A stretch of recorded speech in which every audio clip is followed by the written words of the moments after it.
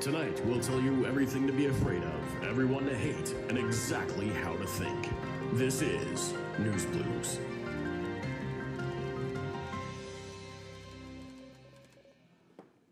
Good morning. Before I go any further, I just have to say what beautiful worship and what powerful words this morning in those worship songs. Can we give them a hand for helping lead us in worship? It's so good.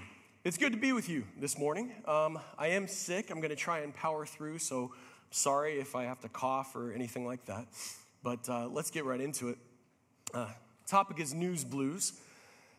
I have a confession to make. I grew up a news junkie. Is anyone else in here a news junkie? Okay, my people. I was particularly fascinated with the format of television news. Because at the same time, every day or night, on multiple channels at the same time, these people would come into your home and read stories of what's going on locally and globally, and they'd have footage. And it would always be interesting to me to flip channels and see a slightly different angle or a different interview. You guys know what I'm talking about. Whenever there's a high-speed pursuit, we flip through all the channels to see which helicopter has the best action shots, yes? All right. My mom will call me and tell me which one to watch. But we trusted these anchormen and women, these TV news personalities that came into our home. And some became like trusted family members. Some even had their own catchphrase. Let's do a little quiz right now. Let's see if you can match the catchphrase with the news personality. Are you ready? Ready. You don't sound ready. It's 10 a.m., people. It's not that early. All right. Here we go. Good night and good luck. That would be Edward R. Murrow. Now, that one's a little before my time, maybe a little bit before your time, but it's so famous, I'm aware of it. Let's do a local one. From the desert to the sea to all of Southern California, a good evening. That would be local legend Jerry Dunphy. Used to be with Eyewitness News, Channel 7. How about this one? And that's the way it is. Yeah, it's a terrible Walter Cronkite impression, but it is perhaps the most famous sign-off of all, Walter Cronkite. Let's do one more. Stay classy, San Diego. Yeah, the inimitable Ron Burgundy. See, we trusted these figures, maybe with the exception of Ron, to be calming influences as they brought information into our lives. That was the news. That was the format.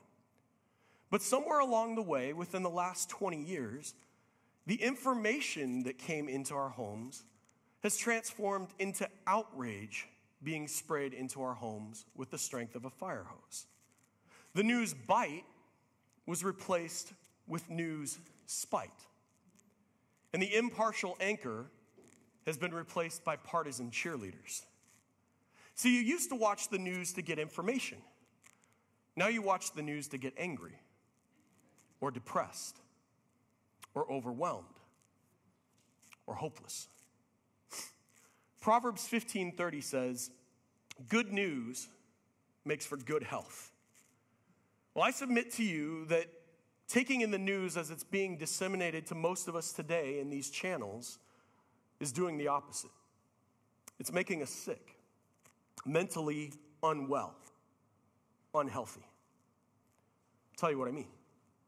If I came up to you after church and I said, hey, I'd like to come into your home for 2 or 3 hours today and do nothing but say things that make you angry and sad for a couple of hours, you would probably say, no thanks. But we willingly turn on the TV to news channels and programming that does that to us daily. And today I want to talk to you about how letting that influence in affects our physical and spiritual well-being. Now, you may wonder if I'm going to get political or partisan. The answer is no. I have zero interest in doing that. You may wonder why I'm talking about this in the first place. I mean, this is not your typical Sunday sermon. The answer to that is this. Every time before I speak up here, I know it's coming up for a while. And I always pray that God will give me the topic that he wants me to speak on and make it obvious to me. And a couple of weeks ago, I was talking to a friend who was in a dark place. And when I asked what was wrong, he said, I was struggling already, and then I got up, I didn't even get out of bed, and I turned the news channel on. And I just kept watching and watching, and it was so much bad news. And it just kept going, and I kept watching, and I felt hopeless, so much so that I didn't get out of bed all day. And when I heard that, I felt God placing that on my heart to talk about. I kept praying about it because I was trying to make sure, because, it's a weird topic. But I'm convinced that that's exactly what I'm supposed to speak on today. Now, it's a hard one to write because you can't exactly do a Bible word search for CNN or Fox News. But I do believe the Bible has something to say about how we handle all this. So I went over to my friend's house, and I was trying to cheer him up, and I was fixing a couple things on his smartphone for him. And in the 30 minutes that I had his smartphone, he got no less than 3 push notification headlines from his news app. And these notifications were sensational, inflammatory, and meant to provoke outrage. Ladies and gentlemen, I submit to you that that's bad news. I don't just mean it's bad information, it's hard information to hear, or it's sad to hear. I mean the way it's presented and its effects on us is bad news. And the first thing that bad news does is bad news divides. Now, I've gotten into the habit of trying to get a handle on all the different perspectives now to try and sort out the truth. So I'll read stories on CNN's homepage, followed by Fox, followed by an independent news source. And you know what it's like? It's like watching Star Wars from the perspective of the rebels, the Empire, and some impartial droid on a distant planet. Now, if you want to be particularly thorough in an attempt to be unbiased, you can always read a foreign perspective. Okay. And you can even go on Twitter and read the tweets of people who hate you and your entire system of government.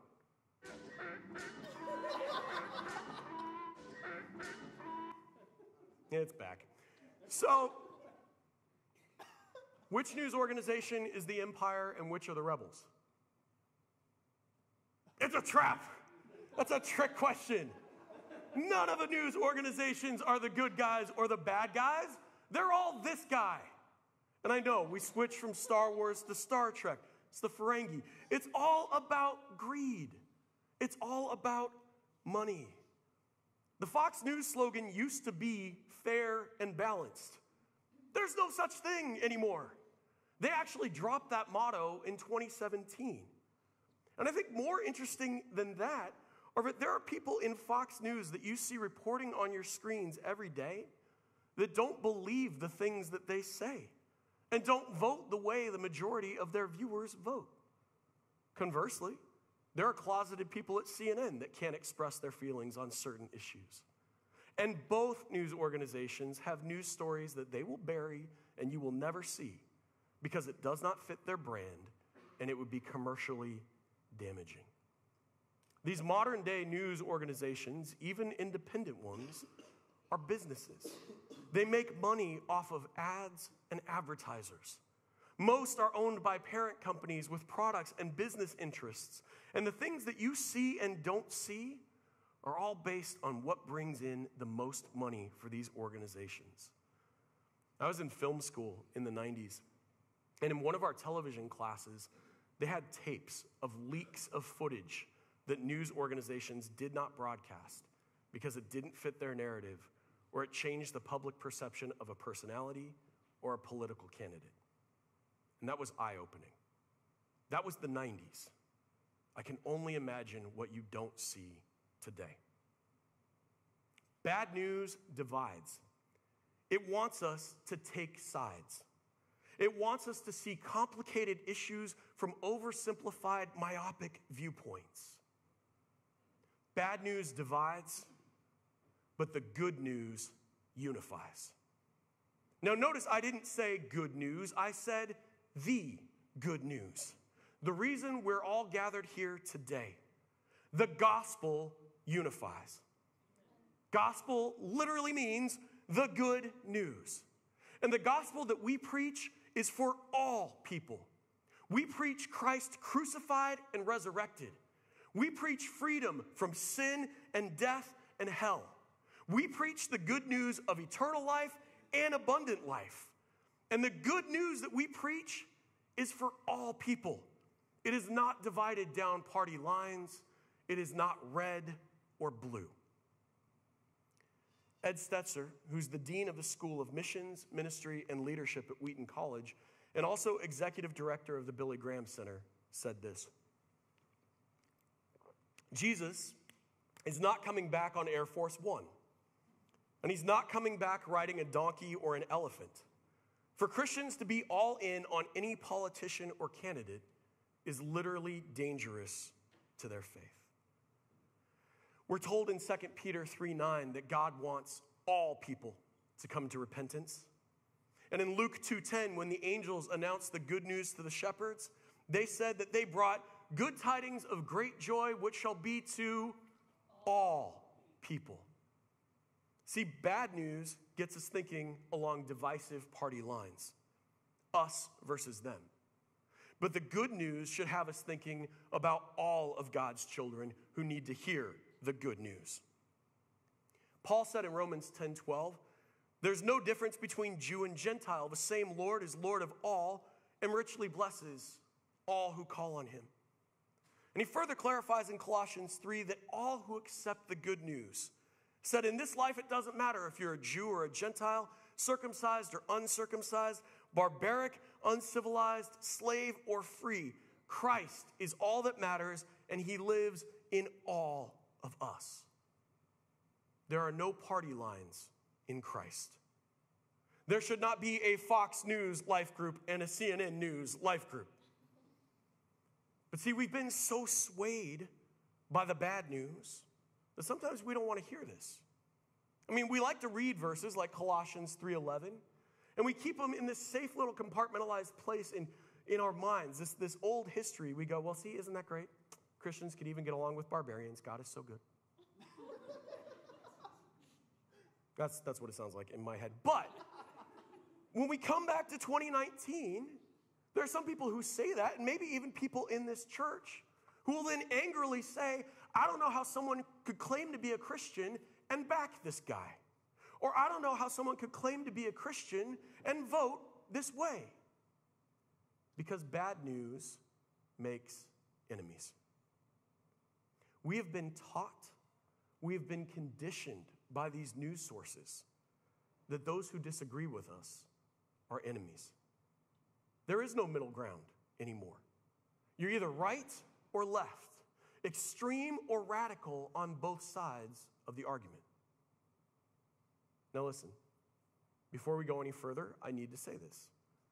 I hope when you go into the ballot booth, and I do hope that you go into the ballot booth, you don't go in as a Republican or a Democrat or an independent. I hope you go in there as a Christian. And I hope that you make the best decision possible after prayer and deliberation of what you think God would want you to do. Now, that said, there's still always going to be some disagreements, even between God's people. But just because you disagree with someone's beliefs or values does not make them the enemy. See, bad news is encouraging us to make enemies out of each other for profit. And in doing so, they're making many Christians that get caught up in this nonsense act like Pharisees. Because they're making us see God's creations, each and every one whom he loves dearly, as enemies. An interesting thing happened recently. You may have seen this.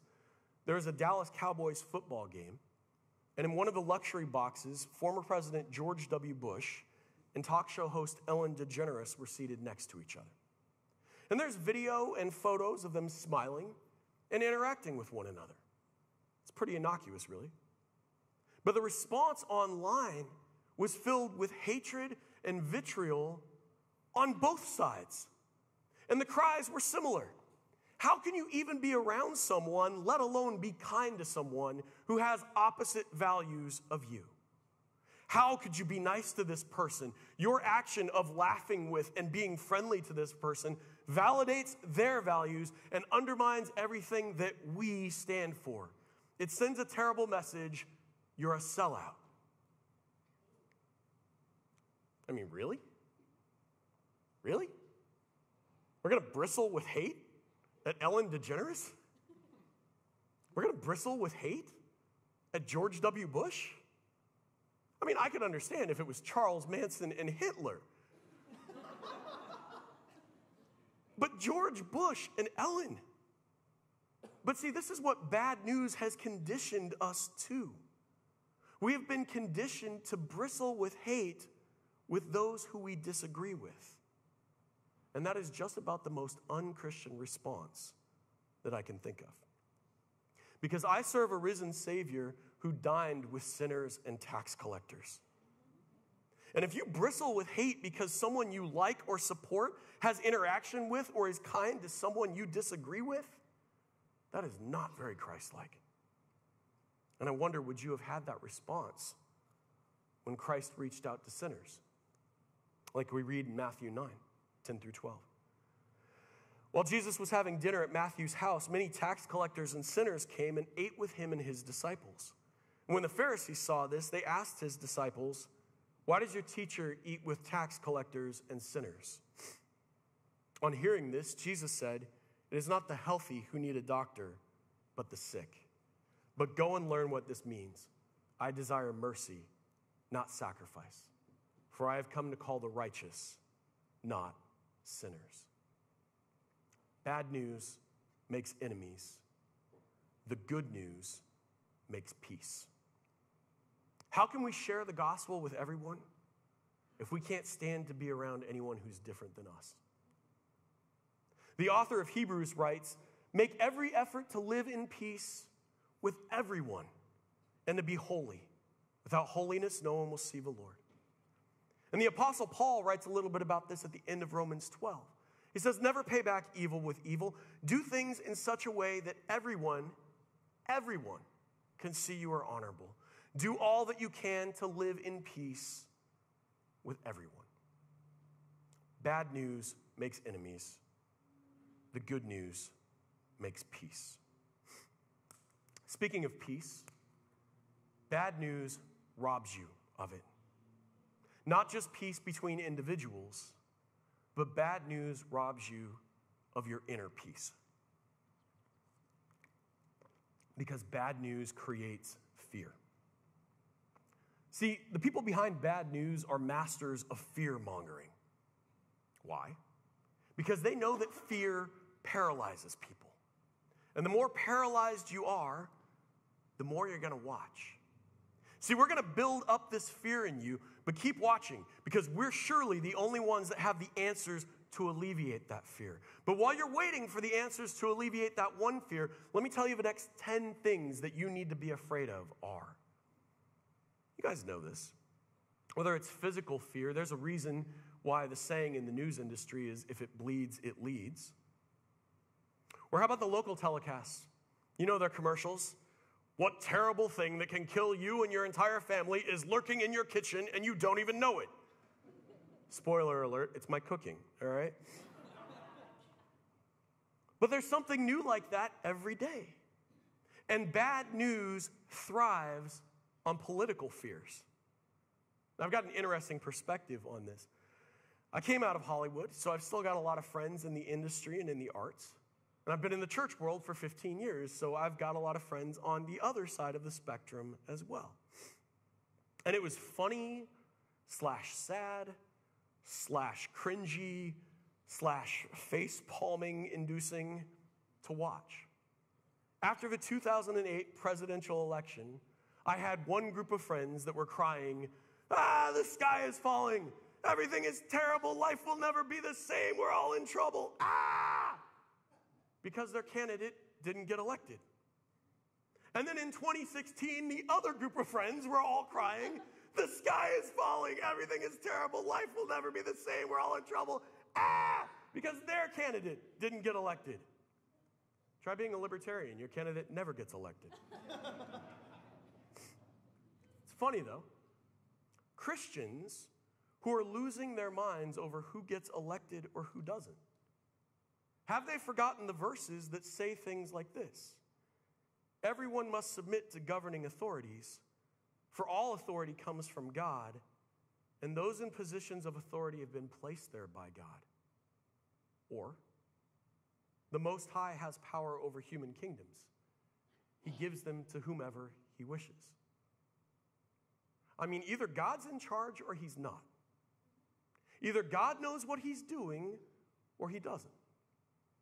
Unless we don't believe those verses. I mean, I suppose if you wanted to respond biblically as a Christian, if you were still upset, you could put on sackcloth and ashes and walk down PCH. I don't know. But see, we waste so much time fearing our new potential overlords instead of actually spending time in reverent fear of the Lord. Because bad news fearmongers. See, whether these terrible things happen or not, bad news will tell you that they will.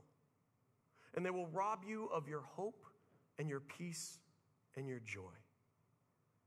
Bad news will tell you the worst of humanity, so you have trouble sleeping at night. I actually have an easier time falling asleep after watching a horror movie late at night than I do after watching the 11 o'clock news. But I get it. It's never been worse, right? I mean, we hear about it every day. Sex cults that have infiltrated the mainstream, political corruption throughout the system and at the highest levels, wars and riots and revolutions, apostasy, Christian persecution at an all-time high. And who knows what comes next? So no wonder we're so afraid, right? Except those headlines aren't from 2019. Those headlines are from 30 to 90 AD at the time the New Testament writers lived. And let me tell you, the Christian persecution at the hands of Nero was a lot worse than the Christian persecution we're facing in America today. Though we do have brothers and sisters experiencing horrible persecution in other parts of the world. See, it's always been this way. Sin has always done damage. Satan has always been working. There's always been terror and fear and terrible things happening. There's always been the next big fear and the sky is falling moment in every realm of our lives. But the interesting thing to me is that when you know all of this is going on during the writing of the New Testament, so little of the New Testament focuses on these things or actually references them. Why? Because their focus is on the good news. Their focus is on the good news of eternal life through Jesus Christ.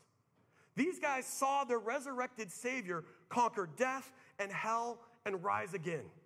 And Paul wrote in Romans 8, 38 and 39, "For I'm convinced that neither death nor life, neither angels nor demons, neither the present nor the future, nor any powers, neither height nor depth, nor anything else in all creation, nor any scary thing," he didn't write that last part, I did, "will be able to separate us from the love of God that is in Christ Jesus our Lord."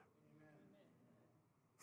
Folks, God is bigger and stronger and mightier than anything we see on the news that scares us. Or do you not believe that? I find this interesting. In John chapter 16, Jesus is describing some pretty gnarly stuff that's going to happen, literal bad news, and he's telling his disciples. But he puts it in context. And in verse 33, Jesus said, "I have told you all this, that you may have peace in me. Here on earth you will have many trials and sorrows, but take heart, because I have overcome the world." Disciples went through a nightmare. 11 out of 12 of them were martyred for their faith. The early church experienced incredible persecution, but they continued, they persevered, they were bold, they had peace, they had joy, because they took heart. They knew that Christ had overcome the world. Bad news creates fear. The good news creates fearlessness.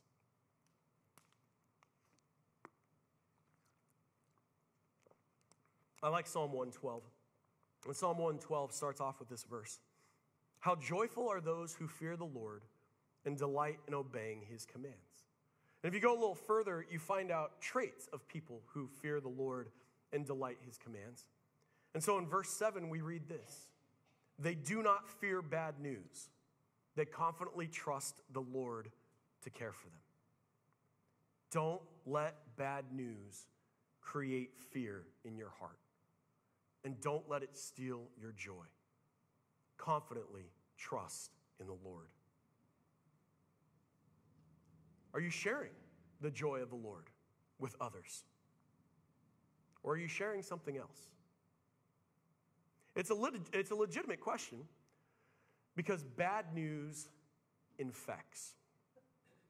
How many of you know that we as human beings are more likely to share bad news rather than good news? It's a psychological fact. And it's a fact that social media and the bad news channels know and exploit. If you are on Facebook, let me give you a hot tip. Never click the angry button. Because once you do, you will see more stuff in your news feed designed to get you angry. Because Facebook knows that you are more likely to spend more time looking at and interacting with the things that make you angry. You probably figure this out on your own. Just think about your own online behavior. Oh, look, a cute kitten. Nice saying. Like, scroll. Bible verse, nice background. Like, scroll. Something that offends me to my very core. Angry click. Read article. Read it again to make sure I got it all right. Read all comments. Must write 9-page angry diatribe explaining to everyone why they're wrong. Must share with everyone on my friends list. Must individually reply to everyone on the thread and make sure they get their heads screwed on straight. No? Just me? I'm on social media. I know it's not just me. You know what? Facebook doesn't care that you're angry. Actually, they do. They're happy that you're angry because it's more time you're spending on their platform seeing ads. And you are angrily engaging more people on their platform, so those people will see more ads too. They are profiting off of your high blood pressure. It is psychological manipulation because they know that we're most likely not only to respond to bad news, but to spread it. Just think about your own life in the last week or two. How many times did you have a conversation with someone or a group of people where you said something like, did you hear what Trump said? Or did you hear what Newsom did? But when was the last time you said to somebody, have you heard about what Jesus did? Because I guarantee you that what Jesus did is a lot more powerful and long-lasting and life-giving and life-changing than whatever the news grabber of the day has done. Jesus is the story of the day, the century, the millennium, and forever and ever. Amen. See, so many of us are studied up on the headlines of the day and ready to share the new reason for hopelessness. But are we, like Peter told us to be, ready to give a reason for the hope that we have? Bad news infects, but good news inspires. Which one are you doing more often? Listen, I'm not telling you not to watch the news or not to go on Facebook. Well, it sounds like it. Just asking you to be wary, to put things in the right perspective and focus on the right things. And at least know that you're being manipulated for profit.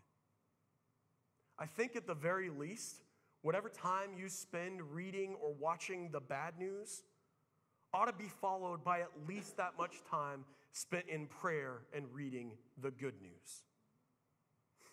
The verse I shared at the beginning, Proverbs 15:30, good news makes for good health.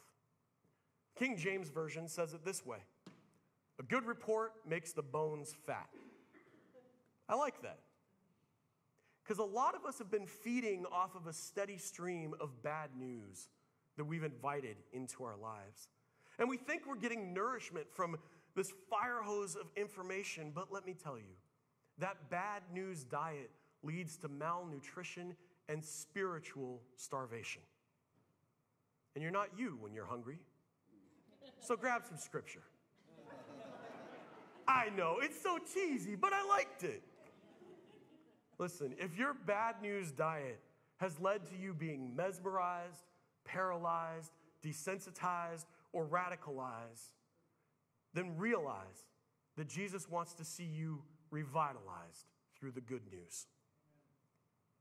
And if you're out there today and you haven't put your faith and trust in Jesus Christ, if you have not made him the Lord of your life, if you haven't accepted his freely given gift of eternal life and abundant life, then I want to give you the opportunity to do that in just a second when we pray together. And after we pray together, I'll be up here in the front if you want prayer for anything. Some of our friends will be in the prayer room ready to pray with you. We're all happy to pray with you. And then we're going to sing. And when we're singing up here, can we all sing like we know the power of the good news in our lives? Let's pray.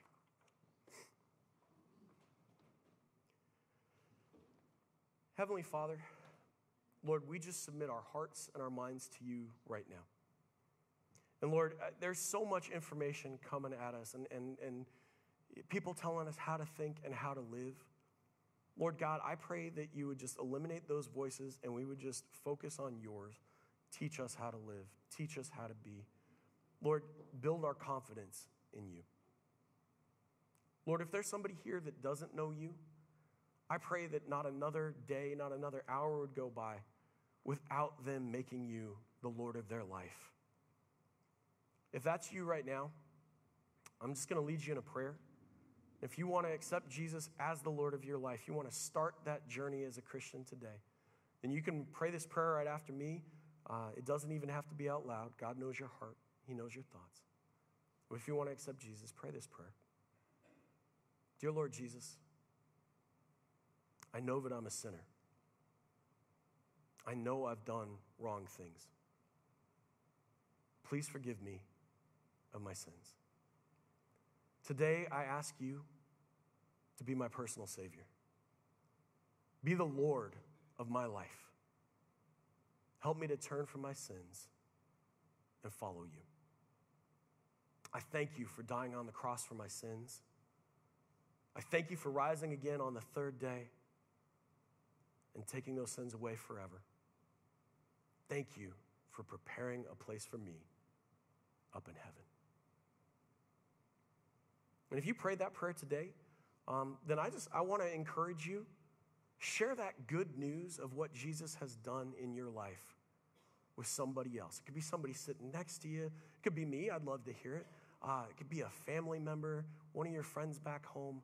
But make sure that you share the good news with others. Heavenly Father, we just ask that you accept this act of worship. In Jesus' holy name.